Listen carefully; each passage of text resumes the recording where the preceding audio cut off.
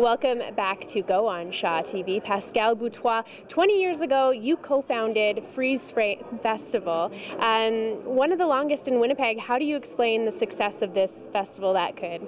I guess there was a need. Yeah. So we, exactly, it's like in the movie, like we built it and the people came. Yeah, well, we thought that Winnipeg was a very diverse places with people from many different cultures, but there was no film festival that was embracing that. So we thought, let's bring film from all over the world and for kids and see what happened. So the first festival, I remember, that was in '96, we had about 800 people.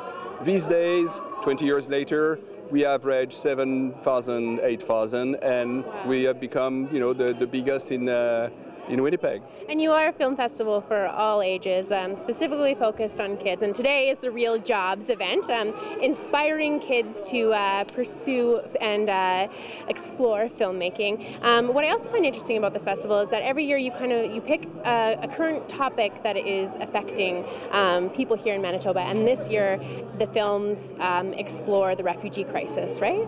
Yeah, it was very appropriate because many of the films over the years that we've shown were about kids in difficult situation, and definitely, you know, the refugee crisis, there are many kids that are affected. So we decided, I found a film that was really appropriate to make people understand, you know, what these kids go through, and we showed it for the first time at the opening, and it was a fundraiser for two organizations that work with refugees, Here Come House and L'Accueil Francophone, and people were very generous and helped with that.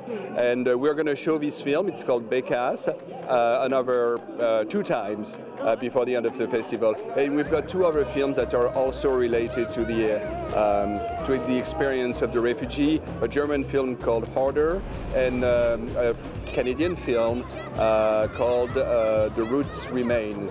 So these are really quite interesting. And a little story you were telling me prior to this off camera that I think really illustrates the power of filmmaking is last year you had students come here, see a film, and then they actually developed a human rights group at their school.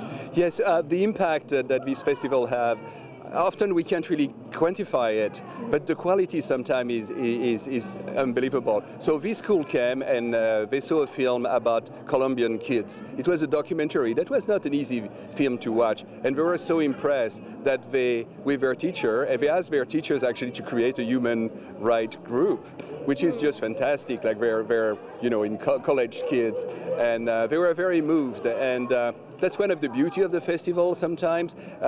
Some really strong ideas go through film and in an emotional way, not a manipulative way, but emotional, and they're done always very ethically.